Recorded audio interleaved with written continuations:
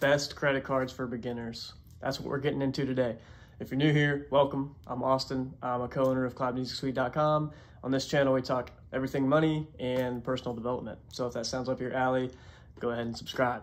Let's get into this thing. So you want to start your credit journey and you want to do that with credit cards, right? Probably the easiest way to build up your credit score over time. So we're going to talk about 3 different tiers of cards. Tier number 1, there's going to be 3 options in here. First credit card ever. So if it was me, I was watching this video, I'd choose from one of these 3 cards. Second tier is going to be the second credit card you should get. There's going to be 3 options I give you in there. And then third tier is the third credit card you should get. Yes, I think you should have at least 3 cards, if not more maybe. And here's why. Your FICO score, which is like your credit score, one of the biggest scoring models, I'll put it up on the screen, is broken down into these 5 categories. And basically, if you don't max out your credit cards, meaning you have $1,000 you could spend, but you don't spend all the $1,000, you only spend like 100 or 200, you don't let it go maxed out all the way to 1,000, you pay your bill on time every single month in full, you have a decent amount of credit accounts open, you have decently long credit accounts open, 5 years, 7 years, 10 years, 15 years, and you don't have a lot of new credit, your credit score is going to be super, super high. And you're going to get whatever card you want and the best rate on any loan. So that's what we want to do here. If your credit score is really low right now, you got to start somewhere. So this first tier is for lower credit score, first card ever that you've ever gotten. So let's go through it. Number 1, the Discover It secured card. The Discover It secured card gives you a 1% or 2% cash back, depending on where you use it. So the 1% would be everywhere, and then the 2% back is at gas stations and restaurants. And what's cool about Discover is they match all your cash back after 12 months of having the card. So let's say over the course of 12 months, you got $400 cash back. At the end of that 12 months, they match that. So they give you another $400. So it feels like free money. This is my first ever credit card, was the Discover It. It was super cool to get that extra, I can't remember the exact number, but to get that extra money after 12 months of just spending on the card. They just basically send you a little paycheck, it feels like. So that's super cool. Thing about the secured card is you don't need a credit score. Some people still aren't going to get approved for this if they have really, really bad credit. It is what it is. I'll talk about another option later. But what you have to do with a secured card is you have to send them a deposit. So I think the lowest is $200 and it goes up to maybe $1,000 or so for your maximum. So if you send them, let's say $500 in the mail or through a bank transfer, then they hold that $500 and that becomes your credit line. So you send them a $500 check, that $500 check you sent them becomes your credit line, and then you basically borrow against that and you pay it back, borrow against that, pay it back. After like 8 months of you proving that you're worthy, a worthy borrower, they'll send you that $500 back in the mail. So that's cool.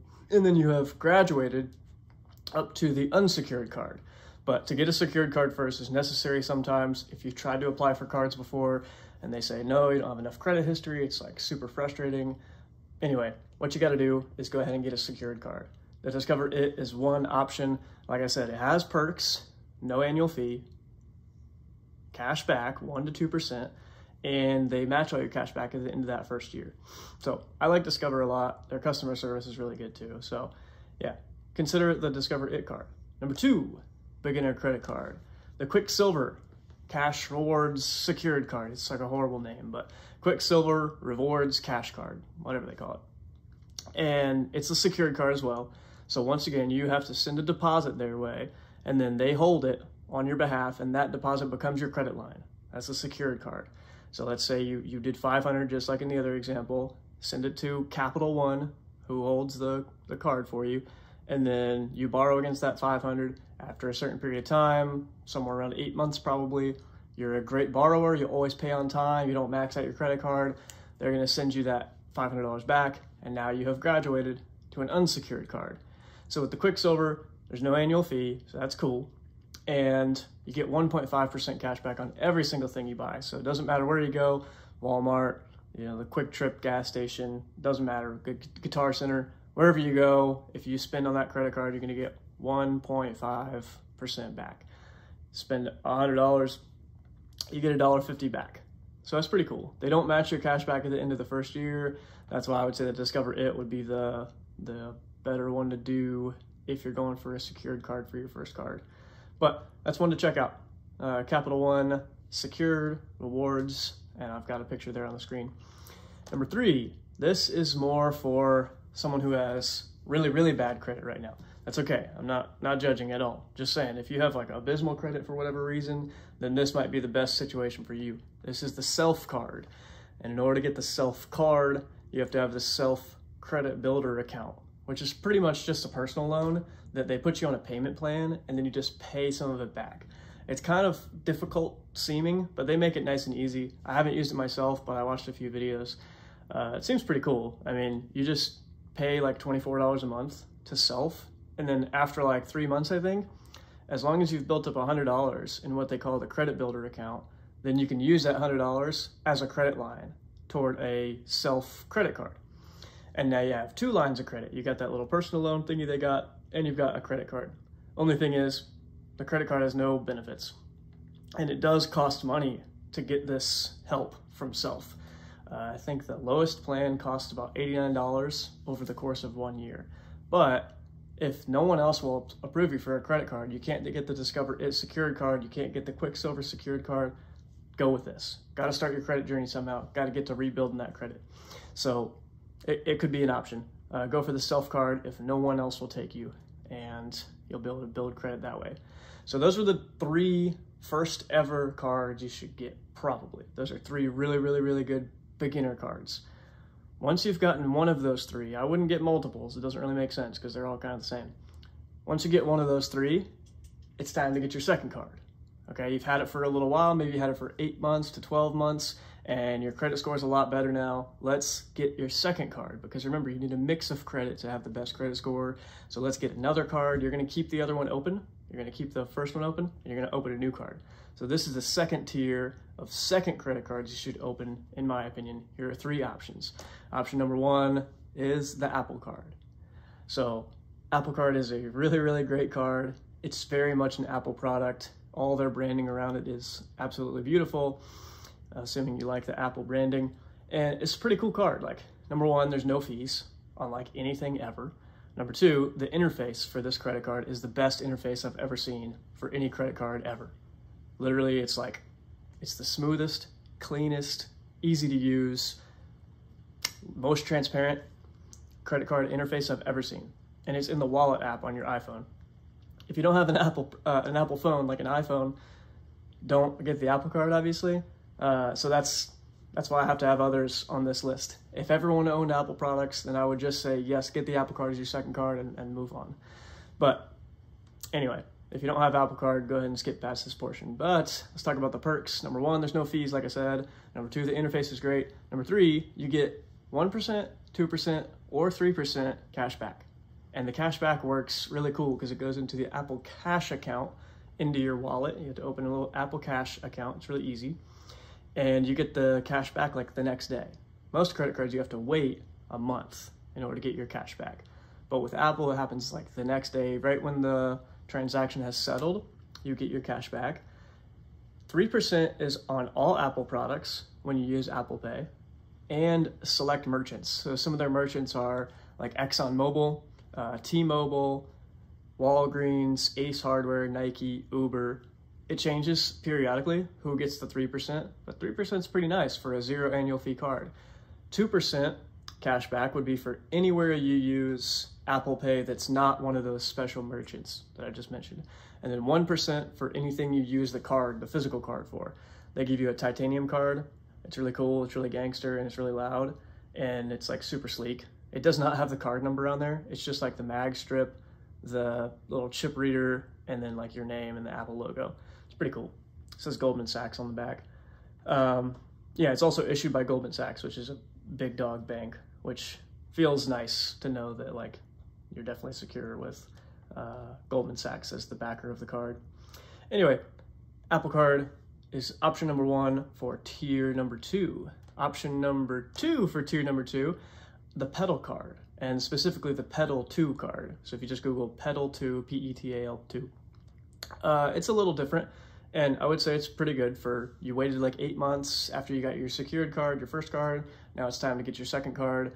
The limits only go up to 10,000 with the pedal card. There's no fees like whatsoever at all. It's pretty cool. And then the cashback is somewhere between 1% and 1.5%. The more amount of on-time payments you make, the higher your cashback goes, up to the 1.5% limit. It's totally unlimited. And coolest thing, I think, in my opinion about this, is you can get these huge, like they do these promotions, and they're pretty often, where you get like 2 to 10% at random merchants, and they'll let you know what the merchants are through the app. So like, I've seen it with Lowe's a lot of times. Lowe's will do 10% back. I mean, if you have home improvements you need to make, you go to Lowe's, it's super easy to spend $1,000 at Lowe's for home improvement stuff. And then you get $100 of that back because you got 10% cash back. That's super cool. So I think the pedal card's awesome. It was just like the Apple Card did those 3% back with certain merchants. Pedal card does it with 10% back certain merchants. Super cool. So check it out, consider it. It's also a really good interface. It's similar to the Apple Card, kind of like new age, a lot easier and more transparent than a lot of the big banks like Discover and JP Morgan and all those. So pedal card is option number 2 out of 3 for the second tier. Number 3 out of 3 for second tier is also kind of a niche card, but it's a really good card. The Amazon Prime Signature Rewards card, I think is what it's called. Yeah, Amazon Prime Rewards Visa Signature. Jesus, that's a horrible name. But anyway, it's the Amazon card. First, you have to have Prime in order to get the best benefits.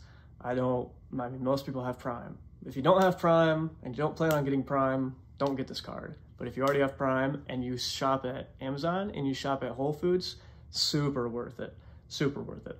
Here's why. Number 1, there's no annual fee outside of the Prime membership. Yes, you have to pay the Prime membership, but the card itself, has no annual fee. And then you get, right now at least, $100 Amazon gift card right away when you get approved. So that's cool. You don't have to spend anything to get that $100. They just say, here's $100 for getting the card. And then the perks that are always there, 5% back on every single purchase with no cap, no limit at all, on all Whole Foods purchases and all Amazon purchases. It's crazy. I mean, you get a lot of money back. Obviously, it depends on how much you spend, but it's super nice to get that 5% back. I have this card personally. 2% back at all restaurants and gas stations and drugstores, and then 1% on everything else. And then every now and then they'll do this Prime deal where you get 10% back on select purchases. Pretty awesome. It's also a Chase card. So JP Morgan Chase is who issues this card. That's the app you'd have to have, the Chase app, in order to use it. And then you scroll down to Chase offers, and they have these 10% back offers that are like 30 days long. You just select it, and then it'll give you the 10% back at, I don't know, Shake Shack. It's super random. Like, it's not always places you'll shop. It's just like whoever ended up doing a deal with Chase. So you get that 5% back at Whole Foods, Amazon. You get 2% back, gas station, drugstore, and restaurants, 1% back everywhere else. And then inside the Chase app, Chase will give you these little Chase offers. It's pretty cool. I love this card. It is probably the one I put the most amount of my spend on. Amazing card. No annual fee, like I said. So that's number 3 of 3 out of tier number 2. Last tier here. Last tier. We've got, oh, my session expired. Last tier here, we've got the Amex Blue Cash Preferred card, okay? Amex Blue Cash Preferred card is on there. And the Amex Blue Cash Preferred is a super sick card. So, number 1, this should be the 3rd credit card you get out of 3 probably. And with this one, it does have an annual fee. The annual fee is really low at $95, but it does have an annual fee. So if you're just totally non-annual fee, this is not the card for you, but you can easily make that money back with the cash back that they have, assuming you're not gonna pay any interest. So you get 6% back on all groceries from US supermarkets. Not all supermarkets are on there, all right? I'll put a list up. I did some research and found the list from from Amex, found the list from Amex, so I'll pop it up on the screen right here. Pause it, see if you shop at any of these. If you shop at any of these, you could get 6% back up to $6,000 every single year, which is pretty ridiculous. So 6% back ain't no joke. You also get 6% back on most streaming services. So if you have, I think Netflix is one of them, you can put your Netflix subscription on here, you get 6% back every single month that you pay for your Netflix subscription on the Blue Cash Preferred card. You get 3% back at gas stations, and you get 3% back in all transit, like bus, parking, Uber,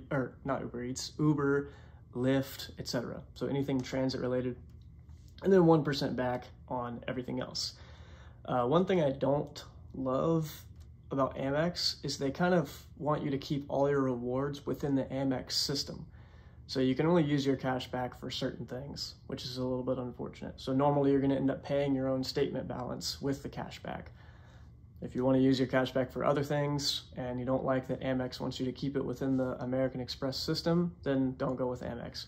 But regardless, it's a sick card. And then one featured benefit with this card, if you go to Equinox Gym, you can get $120 back every single year in statement credit. So equinoxplus.com for that. I don't know anyone that goes to Equinox, but they have all these different things where they want to give you a statement credit. So that's a super sick card. And another one here on Amex is the Amex Gold card. So the Amex Gold card is a super sick card, and it's on the points system instead of the cashback system. So with the Amex Gold card, number one, you get a membership bonus. So whenever you spend a certain amount of money, after 6 months of having the card, they give you 60,000 points, okay? So you can use those points toward travel, which is about $600 cash value, somewhere around there. You can use those points for travel through their travel app. You can use them for cash back. You can use them to pay your statement balance, whatever you want to do. And they've got their whole Amex portal that they want you to use them in, but it has a $250 annual fee, so that's something to consider. If you use the card a lot, the $250, you're gonna get that back like real quick, because you get 4x points, so like 4% back kind of, at all restaurants and takeout delivery in the US, which is super sick. 4 times or 4% membership points at all supermarkets. 3 times on all travel booked directly through the airline or with their Amex portal, and then 1% on everything else. So 4% on dining, 4% on US supermarkets, so like groceries, 3% on travel, 1% everything else. And it does have a $250 annual fee.